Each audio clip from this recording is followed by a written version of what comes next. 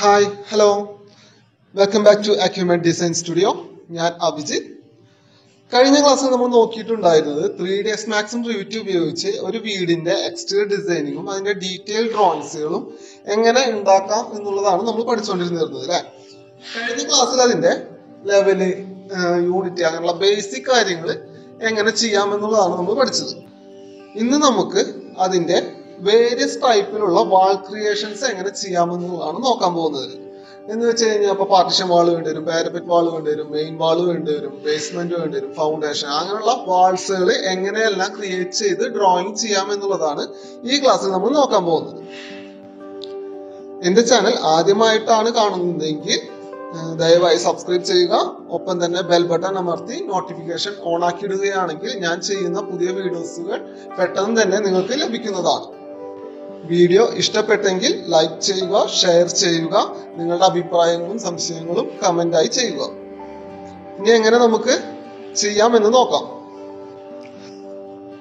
ഇവിടെ റിവിറ്റ് ഇപ്പോൾ ഓപ്പൺ ചെയ്തിട്ടുണ്ട്. കഴിഞ്ഞ ക്ലാസ്സിൽ നമ്മൾ ഇതിന്റെ ചെയ്തതിന്റെ ബാക്കിയായിട്ടാണ് നമ്മൾ ചെയ്യുന്നത്. കൂടെ നമ്മൾ ലെവലുകളെല്ലാം ക്രിയേറ്റ് ചെയ്ത് വെച്ചിട്ടുണ്ട് അല്ലേ? ഓക്കെ,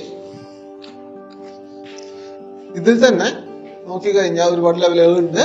അതിൽ പ്ലിന്ത് ലെവലാണ് നമ്മളിപ്പോൾ ഡ്രോയിങ് ചെയ്യാൻ വേണ്ടിയിട്ട് എടുക്കുന്നത്. കാരണം എന്താന്ന് വെച്ച് കഴിഞ്ഞാൽ നമ്മളിപ്പോൾ ആദ്യം വരയ്ക്കാൻ പോകുന്നത് പ്ലാൻ ആണ്. അപ്പൊ പ്ലാൻ നോർമലി നമുക്ക് എന്തായിട്ട് തുടങ്ങുന്നത്, ഇതിൽ ടൂളായിട്ടാണ് നമ്മൾ ഒബ്ജക്റ്റുകൾ വരയ്ക്കുന്നത് അല്ലെ, ലൈനായിട്ടൊന്നല്ല.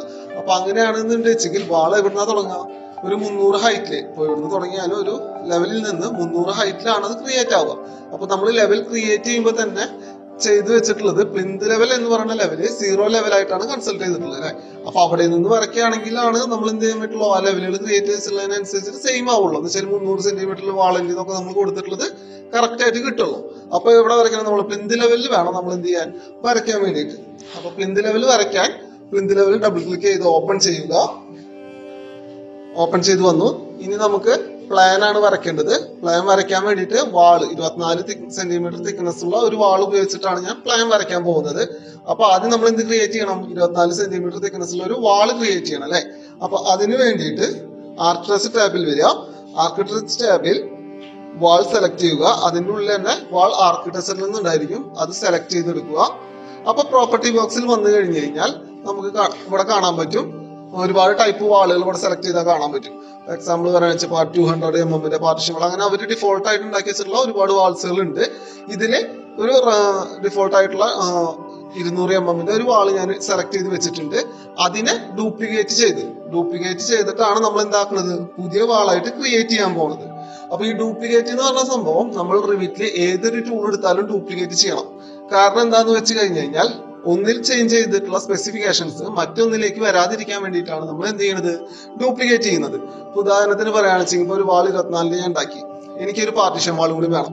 അപ്പൊ ഞാൻ ഇതേ വാൾ എടുത്തിട്ട് ഇതിന്റെ തിക്നെസ് ഞാൻ മാറ്റി കഴിഞ്ഞു കഴിഞ്ഞാൽ ഓൾറെഡി വരച്ചിട്ടുള്ള 24 സെന്റിമീറ്ററിന്റെ വാളൊക്കെ എന്തായിട്ട് മാറും, ആ പാർട്ടിഷൻ വാളിന്റെ തിക്നെസ്സിലായിട്ട് മാറും അല്ലെ. അപ്പൊ അങ്ങനെ വരാതിരിക്കാൻ വേണ്ടിയിട്ട്, ക്ലാഷുകൾ ഇല്ലാണ്ടിരിക്കാൻ വേണ്ടിയിട്ടാണ് ഓരോന്നിനും പുതിയ കാറ്റഗറി ആയിട്ട് ക്രിയേറ്റ് ചെയ്യാൻ വേണ്ടിയിട്ടാണ് നമ്മൾ ഇതിൽ ഡ്യൂപ്ലിക്കേറ്റ് എന്ന് പറഞ്ഞിട്ടുള്ള ഫോം യൂസ് ചെയ്യുന്നത്. അപ്പൊ നമുക്ക് എന്ത് ചെയ്യാം, ആദ്യം ഈ ഡിഫോൾട്ട് വാളിനെ ഡ്യൂപ്ലിക്കേറ്റ് ചെയ്യാം. ഡ്യൂപ്ലിക്കേറ്റ് ചെയ്യാൻ വേണ്ടിയിട്ട് വാള് സെലക്ട് ചെയ്തു. അപ്പൊ അതിന്റെ പ്രോപ്പർട്ടി ബോക്സിൽ നിന്ന് എഡിറ്റ് ടൈപ്പ് എന്നുള്ള ഓപ്ഷൻ കാണാം. എഡിറ്റ് ടൈപ്പ് ക്ലിക്ക് ചെയ്യാം. അപ്പൊ നമുക്കൊരു വിൻഡോ ഓപ്പൺ ചെയ്തു വരും. അതിന്റെ റൈറ്റ് സൈഡിൽ മുകളിലായിട്ട് ഡ്യൂപ്ലിക്കേറ്റ് എന്ന് പറഞ്ഞിട്ടൊരു ഓപ്ഷൻ കാണാം. ഡ്യൂപ്ലിക്കേറ്റ് അമർത്തുക. എന്നിട്ട് നമുക്ക് എന്ത് നെയിമാണ് പുതിയത് വേണ്ടതെന്ന് വെച്ചെങ്കിൽ ആ നെയിം ടൈപ്പ് ചെയ്ത് കൊടുക്കുക. ഉദാഹരണത്തിന് പറയുകയാണെന്ന് ഇപ്പൊ എനിക്ക് വേണ്ടത് 24 സെന്റിമീറ്റർ തിക്നെസ് ഉള്ള ഒരു വാളാണ്. അപ്പൊ അതിന്റെ പേര് എന്ത് കൊടുത്തു, വാൾ 24 എന്ന് ഞാൻ പേര് കൊടുത്തു. എന്നിട്ട് ഓക്കെ കൊടുക്കുക. അത് കഴിഞ്ഞ് കഴിഞ്ഞാൽ അതിന്റെ അടിയിൽ നോക്കി കഴിഞ്ഞാൽ സ്ട്രക്ചർ എന്ന് പറഞ്ഞിട്ടുള്ള ഒരു ഓപ്ഷന് നേരെ എഡിറ്റ് എന്ന് പറഞ്ഞിട്ടൊരു ഓപ്ഷൻ കാണാം. ആ എഡിറ്റ് എന്ന് പറഞ്ഞിട്ടുള്ള ഓപ്ഷൻ ക്ലിക്ക് ചെയ്യാം. അതിന്റെ ഉള്ളിൽ വന്നതിന് ശേഷം കണ്ട അവിടെ ഒരു 20 സെന്റിമീറ്റർ തിക്നെസ് എന്നാണ് ഇപ്പൊ എഴുതി വെച്ചിട്ടുണ്ടായിരിക്കുക. അത് ചേഞ്ച് ചെയ്തിട്ട് ഞാൻ എന്താക്കി കൊടുത്തു, 24 ആക്കി. കാരണം എന്റെ വാൾ എത്രയാണ്, 24 സെന്റിമീറ്ററിന്റെ വാളാണ് അല്ലെ. അപ്പൊ ഞാൻ എന്താക്കി 20 എന്നുള്ളത് 24 സെന്റിമീറ്റർ എന്ന് ആക്കി കൊടുത്തു. എന്നിട്ട് ഓക്കെ കൊടുക്കുക. ദെൻ വീണ്ടും ഓക്കെ കൊടുക്കുക. അപ്പൊ കണ്ടില്ലേ, പ്രോപ്പർട്ടി ബോക്സിൽ വാൾ 24 എന്നാണ് ഇപ്പൊ എഴുതി കാണിക്കുന്നത്. അപ്പൊ ഇനി എങ്ങനെ വരയ്ക്കാന്ന് നോക്കാം. വരയ്ക്കുന്നതിന് മുമ്പ് ആ വാളിന്റെ താഴെ തന്നെ പ്രോപ്പർട്ടി ബോക്സിൽ ഒരുപാട് ഓപ്ഷൻസുകൾ കാണാം അല്ലെ. അപ്പൊ അതിൽ കുറച്ച് ഡാറ്റാസ് നമ്മൾ എൻറ്റർ ചെയ്ത് കൊടുത്തതിന് ശേഷം മാത്രം വേണം നമ്മൾ ഡ്രോയിങ് ചെയ്യാൻ. എന്നാൽ മാത്രമാണ് നമുക്ക് എന്ത് ചെയ്യാൻ പറ്റുള്ളൂ, നമ്മൾ കൊടുത്തിട്ടുള്ള ഡാറ്റയ്ക്ക് അനുസരിച്ചിട്ട് അത് 3D ആയിട്ട് ഡെവലപ്പ് ആവുള്ളൂ. അപ്പൊ അതിന് വേണ്ടിയിട്ട് നമ്മൾ ആദ്യം എന്ത് ചെയ്യണം, ഈ ഡാറ്റാസ് പ്രോപ്പർട്ടി ബോക്സിൽ എൻറ്റർ ചെയ്ത് കൊടുക്കണം. അതിൽ ഫസ്റ്റ് കാണുന്ന ഓപ്ഷനാണ് ലൊക്കേഷൻ ലൈൻ. ലൊക്കേഷൻ ലൈൻ എന്ന് പറഞ്ഞിട്ടുള്ള ടൂൾ യൂസ് ചെയ്യണം എന്തിനാന്ന് വെച്ച് കഴിഞ്ഞാൽ നമ്മൾ വരയ്ക്കുന്ന വാള്, ഇപ്പോൾ ഞാൻ വാൾ വരച്ചു കഴിഞ്ഞാൽ അതിന്റെ സെന്ററിലൂടെ ആയിരിക്കും അതിന്റെ ആക്സിസിനെ അവർ കൺസൾട്ട് ചെയ്തിട്ടുണ്ടായിരിക്കും. വാൾ സെന്റർ ലൈൻ എന്ന് പറഞ്ഞ മെത്തേഡാണ് ഞാൻ യൂസ് ചെയ്യുന്നത് വെച്ചെങ്കിൽ, നമ്മൾ നോർമൽ പ്ലാൻ വരയ്ക്കാനായിട്ടെല്ലാം വാൾ സെന്റർ ലൈൻ ആണ് യൂസ് ചെയ്യുക. എന്നാലാണ് നമുക്ക് പിന്നീട് എന്തെങ്കിലും റൂംസുകളുടെ സൈസ് അഡ്ജസ്റ്റ് ചെയ്യുമ്പോൾ ഒരു വാളിന്റെ രണ്ട് സൈഡിലുള്ള റൂമിലേക്കും ഒരേപോലെ നമുക്ക് എന്ത് കിട്ടുള്ളൂ, സ്പേസ് കിട്ടുള്ളൂ. അപ്പൊ അതിന് വേണ്ടിയിട്ട് നമ്മൾ ആദ്യം തന്നെ വരയ്ക്കുമ്പോൾ വാൾ സെന്റർ ലൈൻ ആണ് വരയ്ക്കുക. പിന്നെ അതിൽ ഫിനിഷ് എക്സ്റ്റീരിയർ ഉണ്ട്, ഫിനിഷ് ഇന്റീരിയർ ഉണ്ട്. ഇതെല്ലാം ഉപയോഗിക്കുമ്പോൾ എന്താണെന്ന് വെച്ച് കഴിഞ്ഞാല് ഞാൻ എക്സ്റ്റീരിയർ എടുത്തിട്ടാണ് വരച്ചതെന്ന് വെച്ചെങ്കിൽ ഞാൻ വരയ്ക്കുന്ന ലൈനിന്റെ പുറത്തേക്കായിരിക്കും 24 സെന്റിമീറ്റർ തിക്നെസ് ഉള്ള വാൾ ക്രിയേറ്റ് ആവുക. ഇന്റീരിയർ ആണെങ്കിൽ അതേപോലെ തന്നെ എന്ത് ചെയ്യും, ഞാൻ വരയ്ക്കുന്ന ലൈനിന്റെ അവിടെ നിന്ന് 24 ഉള്ളിലോട്ടായിട്ടാവും വാൾ ക്രിയേറ്റ് ആയിട്ടുണ്ടാവുക. അപ്പൊ അതിന് വേണ്ടിയിട്ടാണ് നമ്മൾ ലൊക്കേഷൻ ലൈൻ യൂസ് ചെയ്യുന്നത്. അത് നമ്മൾ ചിലപ്പോൾ വേണമെങ്കിൽ പാരപ്പറ്റ് വരയ്ക്കാനോ അല്ലെങ്കിൽ ബൗണ്ടറി വരയ്ക്കാനോ ഒക്കെ നമുക്ക് യൂസ് ചെയ്യാൻ പറ്റും.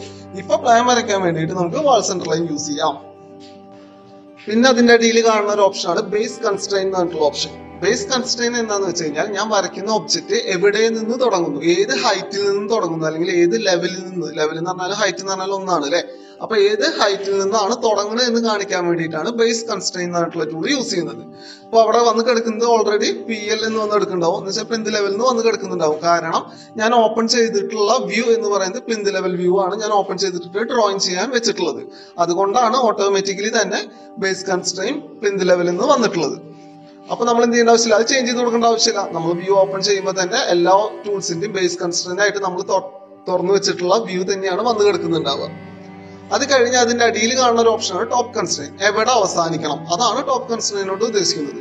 അപ്പൊ എനിക്ക് എവിടെ അവസാനിക്കേണ്ടത്, 300 സെന്റിമീറ്റർ ഹൈറ്റിലാണ് വാൾ അവസാനിക്കേണ്ടത് അല്ലെ. അപ്പൊ ആ 300 സെന്റിമീറ്റർ ഹൈറ്റിൽ നമ്മൾ ലെവൽ ക്രിയേറ്റ് ചെയ്ത് വെച്ചിട്ടില്ലേ, എന്തായിരുന്നത്, വാളന്റ് അല്ലെ. അപ്പൊ ഞാൻ എന്ത് ചെയ്യാം, ടോപ്പ് കൺസ്ട്രെയിൻ അവിടെ പോയിട്ട് സെലക്ട് ചെയ്ത് കഴിഞ്ഞാൽ അതിന്റെ ഉള്ളിൽ നമ്മൾ ക്രിയേറ്റ് ചെയ്ത് വെച്ചിട്ടുള്ള എല്ലാ ലെവലുകളും കാണാം. അതിൽ വന്നിട്ട് വാളന്റ് എന്ന് പറഞ്ഞിട്ടുള്ള ആ ഓപ്ഷൻ ഞാൻ സെലക്ട് ചെയ്ത് കൊടുത്തു. അപ്പൊ കണ്ട അതിന്റെ അടിയിൽ കാണുന്നത് 300 സെന്റിമീറ്റർ ഹൈറ്റ് എന്ന് അവിടെ എഴുതി കാണിക്കുന്നുണ്ടാവും. വാളിനെ സംബന്ധിച്ച് നമുക്ക് ഇനിയിപ്പോ ഇത്രയും കാര്യം ഡാറ്റാസ് മാത്രം അവിടെ കൊടുക്കേണ്ട ആവശ്യമുള്ളൂ. എത്ര തിക്നെസ്സുള്ള വാളാന്ന് നമ്മൾ കാണിച്ചു കൊടുത്തു, ഏത് ഹൈറ്റിൽ നിന്നാണ് തുടങ്ങുന്നത് കാണിച്ചു, ഏത് ഹൈറ്റിലാണ് അവസാനിക്കേണ്ടതെന്ന് കാണിച്ചു. ഇനി എന്ത് ചെയ്യാം, അത് ഉപയോഗിച്ചിട്ട് നമുക്ക് പ്ലാൻ ഡ്രോയിങ് ചെയ്യാം. അപ്പൊ പ്ലാൻ ഡ്രോയിങ് ചെയ്യുമ്പോൾ ആദ്യം ഹൊറിസോണ്ടൽ ആയിട്ടൊരു ലെങ്തി ലൈനും അതേപോലെ വെർട്ടിക്കൽ ആയിട്ട് ഒരു ലെങ്തി ലൈനും ഡ്രോയിങ് ചെയ്യുക. അതിനുശേഷം മോഡിഫൈ ടൂളിലെ ഓഫ്സെറ്റും ട്രിമും ഉപയോഗിച്ച് നമുക്ക് എത്ര മെഷർമെന്റുകളാണോ വേണ്ടത് അത്രയും മെഷർമെന്റുകൾ ഓഫ്സെറ്റ് ചെയ്തിട്ടും ട്രിം ചെയ്തിട്ടും നമ്മൾ എന്ത് ചെയ്തെടുക്കുക, പ്ലാനിന്റെ ഷേപ്പിലേക്ക് മാറ്റിയെടുക്കുക. അപ്പൊ നമുക്ക് വരച്ച് നോക്കാം.